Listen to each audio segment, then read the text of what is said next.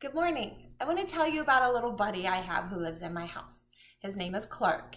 Clark stays in the corner, and every day when I leave, I tell him to clean all of the floors. I tell him I'd like him to go in every single nook and cranny. So Clark does that. He works until he is all tuckered out, and then he goes back into the corner. Now, most of you by now know that Clark is a shark, the little robot vacuum cleaner that some of us have to be able to clean the floor so we don't have to. But what if you didn't know that? What if you really thought that Clark was a person?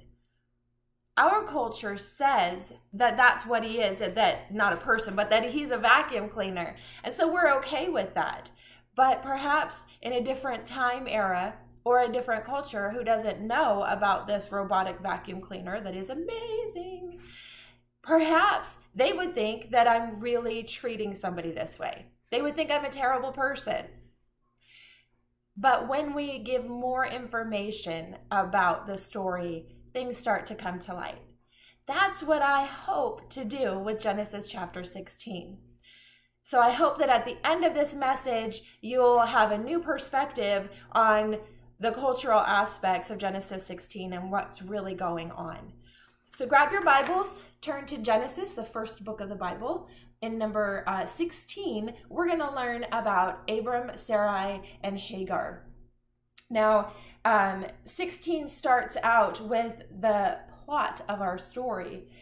Chapter 16, verse 1 says, "Now Sarai, Abram's wife, had borne him no children, and she had an Egyptian maidservant whose name was Hagar." Right there, that kind of sets the entire plot. She and Abram had been married for quite some time. She was well advanced in years. In fact, when God first gave Abram the promise of a child, it says Abram was about 75, which means that Sarai was about 65 at the time. So they had had this promise of a child.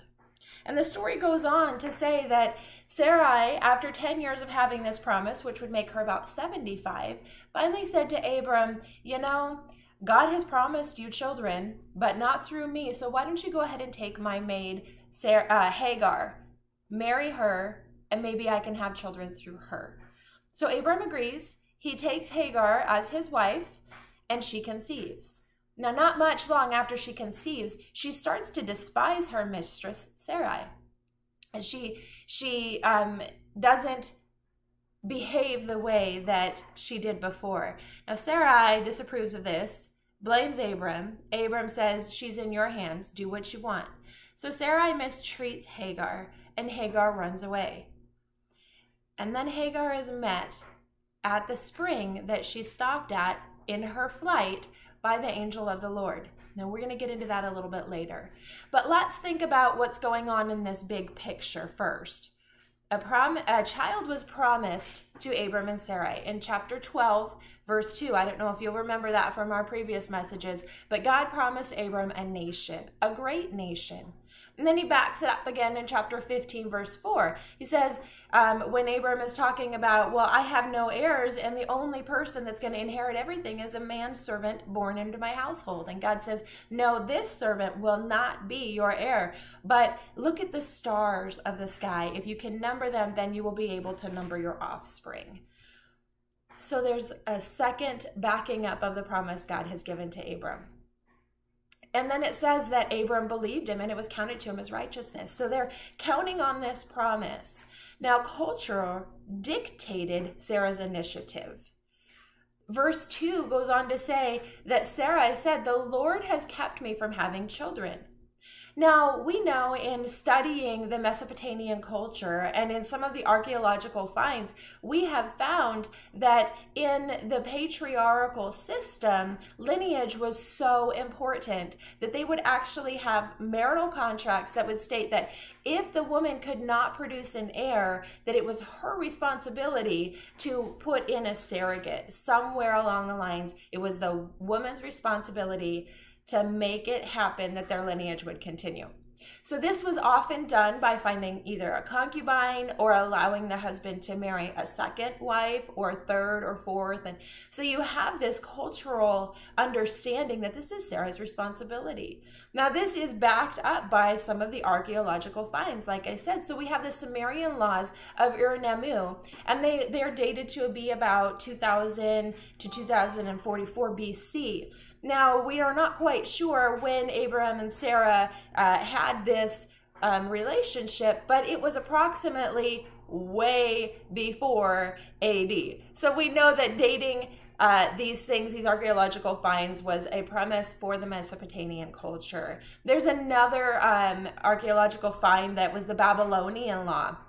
That was a little bit past the first one they found. And then there's also the Haran law at Nuzi, and that was approximately 250 BC. So all of these stated that an infertile wife, it was her responsibility to make sure that the lineage of her husband continued on through some sort of surrogacy.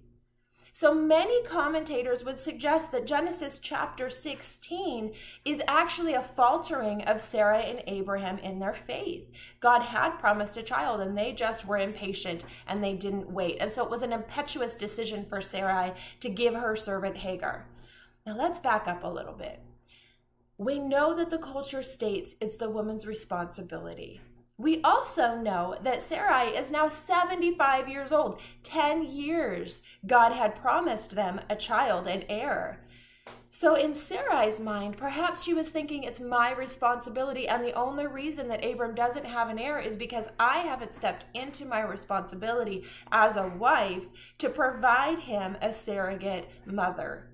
And so for 10 years, she might have struggled with this decision. It took her that long to finally relent her position as the matriarch of the family and be willing to share it with her Egyptian slave. Now that's doing a couple things. It's taking away Sarai's position. It's also taking away her maid. It's also taking away her husband. There's bound to be jealousy there. There is a reason why God says one man and one woman and no others in between their relationship. And we see that playing out here in Genesis chapter 16. So when the commentators suggest that Sarai and Abram were impetuous and they just didn't wait for God, I would suggest to you to think twice about that. Culture dictated Sarai's initiative. God did not condemn it. In fact, we will see later that this was actually blessed. Sarai gave Hagar to Abram as his wife. She understood that it shouldn't just be some physical relationship. She understood that there should be some connection there. And it says that she gave Abram an Isha Naushim. That means wife. And it says Abram took her into his embrace, took Hagar into his embrace. So up to the point where Hagar conceived and then started despising her mistress, there was some sort of relationship going that they were all three amicable to each other. Now, then comes the issue, right? So the issue with Hagar conceiving, in Hagar's mind, she was a lowly servant. In fact, nobody would have even addressed her or spoken to her unless they needed something. No dignitaries ever spoke to the servants beneath them. And here she had been elevated to be right alongside the matriarch of the family. And she was feeling some animosity towards Sarai because perhaps Sarai wasn't elevating her completely to where she thought she needed to be. So therein lies the difficulty. You know, if you also think about this situation, how long should they have waited for God's promise? Now, I'm not suggesting that we move forward ahead of God, but what I am suggesting is sometimes it's time to move. And they had waited 10 years for this promise for God to come to fruition. It's kind of like that joke that we probably all have heard about the man who drowned in a flood. And when he got to heaven, he asked God, I prayed for you to save me, and why didn't you save me? And God said, I sent you, first of all, the evacuation notice that you should have got out. Second of all, I sent you a boat when it was getting too high. And third of all, I sent you a helicopter when you were sitting on the roof of your house and the water was rising. I did try to save you. How long was Sarai supposed to wait? God knew the culture. He allowed for the tension to happen. This was God's plan being fulfilled. It was a sequence of events that needed to take place in order to reach the end goal. Isaiah 46:11 says, "What I have said, that I will bring about. What I have planned, that I will do." And we can count on that. What God tells us he will do, he will do. God would just use this in his plan. See, we have in our life and on earth, we have a permissive will of God and we have a perfect will of God. The permissive will of God will take everything that comes across our plate and make it for our good. Scripture tells us that everything will work towards the good of those who are called according to God's name. We are called according to God's name. We are called according to his purposes. And so everything we do in life, whether it be a poor decision or God's decision, for his perfect will come to fruition to be good for our lives, for our spiritual and eternal lives. That we can rest on because that God has promised that he will do. That which he has said he will do, he will do. God would use this towards his plan. There's a missionary that was named Jim Elliot, and he felt that he was called to the Huaorani tribe. They were also called the Akuz tribe, which means savage. They were named savage by their neighbors. So for 2 years, he and a group of his missionary buddies spent trying to make a break into this culture and try to make friends with them. They started dropping care packages from helicopters because they were such a savage tribe. They needed to develop a relationship before they actually approached them. On the day that they were going to approach them, 2 years after starting to build this relationship, 10 warriors from the Huaorani tribe came and they killed every single one of those 5 missionaries. Their bodies were found floating in the river a few days later. Now, was it God's purpose for that tribe to be evangelized? Absolutely. Jim's wife, Elizabeth, went there shortly after. She took their 2.5-year-old daughter to the tribe. The tribe embraced her. They recognized that they had wronged her. They brought her into the tribe and she lived with them for about 5 years. They taught her the language. They even gave her a tribal name. She evangelized that tribe. Now, was it God's plan for Jim to be killed? We don't understand the plans of God. But we do know that God will work everything to the good of those called according to his name. Now, Jim's in heaven. We know that. Yay for him. He won. But Elizabeth was able to use that to be able to witness to the tribe. It was a terrible event, but God used it for his good. So going back to Abram, Sarai, and Hagar, this was not a terrible event. A child is never a terrible event. God loved Hagar. We're going to look at the promises that he gave to her. God loved her son Ishmael. God blessed her son Ishmael because it was also the son of Abram, and he had promised Abram that he will bless his lineage. So Ishmael, Hagar's son, is the father of all the Arabs. Now we think, oh, that was terrible. Had that never happened, we wouldn't have Arabian people. Well, let's look at the Arabian people for a minute. They have been so instrumental in many of God's plans. The descendants of Ishmael bought Joseph and delivered him to Egypt. Joseph interpreted the king's dreams that there would be famine and saved the entire world. That's in the end of Genesis if you want to check that out. The people of Ishmael are known for their wisdom. When Solomon's wisdom was compared, it was compared to the wisest people on earth. It was compared to the people of the East, which were the descendants of Ishmael. They were very wise people.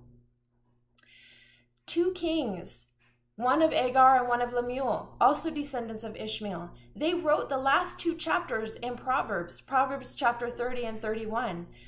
And women, if you are watching this, you know that Proverbs 31 is the one chapter of the Bible that we put our standards as wives up to. Those were written by the descendants of Ishmael. Yes, they wrote part of the Bible. The Midianites were also descended from Ishmael. I don't know if you remember the Midianites, but Moses married a Midianite, Zipporah. And on his way to rescue the Israelites from Egypt, she saved his life. A descendant of Ishmael. Very instrumental in God's plan. And furthermore, her father, Jethro, which would have been Moses' father-in-law, met them in the desert, and he instituted the very first organizational chain of command. He was a very wise man, and he gave his wisdom freely. What about the Magi? Do you remember the wise men that came to pay tribute to Jesus as he was a babe? Those were descendants of Ishmael. There are Arabian Christians. Yes, they are part of the kingdom of God too. And so when we look at Ishmael, he was not a mistake. He was not somebody's fleshly intuition to try and make God's plan happen. He was part of God's plan. So let's look at the individual picture. Let's look at Hagar herself. Now it says that Hagar despised her mistress Sarai, and Sarai mistreated her, hence the reason for Hagar fleeing. So if we want to skip over all of the theological weeds of identity and questions and all of this stuff, we can really get to the heart, other than to say that as a maid, she was never addressed by any dignitary, as we said before. So in her plight and in her pause at the spring in the desert, an angel of the Lord came to her and spoke to her. This was huge for Hagar. It says in verse 7 of chapter 16, now the angel of the Lord found her, this is Hagar, by a spring of water in the wilderness, by the spring on the way to Shur. And he said, Hagar, Sarah's maid, where have you come from and where are you going? He addressed her, and furthermore, he wanted to dialogue with her. He opened up that dialogue by asking her questions. So the instruction that he gave her after she had told him, I'm Hagar, I'm fleeing, the instruction he gave her in verse 9, it says, then the angel of the Lord said to her, return to your mistress and submit yourself into her hand. Now that doesn't really sound comforting. But then there's a promise that backs it up. Verse 10 says, then the angel of the Lord said to her, I will multiply your descendants exceedingly, so that they shall not be counted for multitude. That's the same blessing that he's going to give to Abram. He had already given some blessings prior, but the verbiage that he used to give to Hagar that blessing, he would in the very next 2 chapters give to Abram himself. I will multiply your descendants exceedingly. Now this tells us a couple things. First of all, that God is no respecter of positions. It doesn't matter if you're on the lowest rung of the totem pole or if you're on the highest high-rise penthouse. God will speak to you when you need to hear him. It also says that God will bless both here and here. To God, it doesn't matter. People are people. And he loves us dearly. The Lord heard her affliction. He came to her and in her time of distress, and he said, you need to go back. He gave her instruction, and then he gave her blessing. If we hear God, he will give us the same instruction and blessing. And he gave her a blessing. He continued to say, you're with child, and I want you to name his name Ishmael, because God hears. Ishmael means God hears. So not only did he come to her in person and let her see that God heard her, he also said, I want you to remember for the rest of your life, for the rest of your son's life, that I hear you. This was a remembrance. This was more than an altar. This would be her life. God hears. This was God showing his love for her. It was also be a reminder to Ishmael himself. Now, eventually we'll read in a little bit, in a couple more chapters, and I hope that you read this on your own. Ishmael and his mother, when Ishmael was about 15 or 16, they eventually did have to go into the desert, and there was a time that they thought they would die. God came to them again because God heard Ishmael's cry, and that's talked about in chapter 21. God heard Ishmael. God named him God hears, and God followed up that which I have said I will do, I will do. God's backing that up. So then he goes on, and oftentimes we can look at this promise that he gave to Hagar and we can say, well, that's really stinky. I don't think I want that kind of a blessing, because he says in verse 11, behold, you are with child and you shall bear a son. You shall call his name Ishmael, because the Lord has heard your affliction. Very uplifting. We like that part. But he goes on and he says, he should be a wild man, and his hand shall be against every man, and every man hand will be against him, and he shall dwell in the presence of all his brethren. I don't know if I would like that kind of a son. But what God said is that he shall be a wild donkey of a man. Now that wild donkey, they were prized. They were looked to because they ran free. They were majestic. So God is blessing Hagar. Remember, Hagar is a slave. She has never tasted freedom. She is running because she was abused by her mistress. And God's telling her, your son will not be in bondage. Your son will be free. But it's also a prophecy. His hand will be against everyone, and everyone's hand will be against him. But the blessing lies in he will dwell with his brethren. He will not be an outcast. So this was a blessing to Hagar. Her son would taste freedom.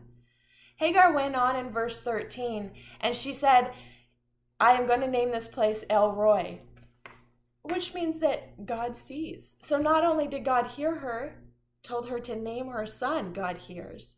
God also saw her. And she said, have I also seen him? Have I also seen him? Those are some of the questions that we ask ourselves in times of distress. God hears us in times of distress. We are told that here in this story. This is the individual picture of this story. We've seen the overall picture with the Arabs and the descendants of Ishmael. Now the individual picture in this story is God hears, God sees in all of our lives, in every aspect of our life, in the good times and the not so good times. No matter the circumstance, even if we've created the turmoil ourselves, God hears the afflicted. He sees the hurting. He will be seen if we're diligently looking. That's God's promise too. He says that those who diligently seek him will not be disappointed. Psalms 116. Now this is a passage that bears going to in your Bible. So if you have your Bible, open up to the very middle, which would be the book of Psalms. Find chapter 116. Now if you look at the very first verse, it says, I love the Lord because he has heard my voice and my supplications. Verse 2 says, because he has inclined his ear to me. Therefore, I will call upon him as long as I live. Now, let's look at that word, he has inclined his ear. What does that mean? It means this. I'm listening. It comes from the Hebrew word natah, and it means stretch out or bend, to pitch a tent. Imagine God pitching a tent right next to you so that when you utter his name, he is right there. He hears you. He sees you. He has pitched a tent next to you. He inclines his ear to you. Luke 12:7 says, why, even the hairs of your head are numbered. Fear not. God knows every single hair on your head. Psalms 139. Now it's just a few pages past Psalms 116.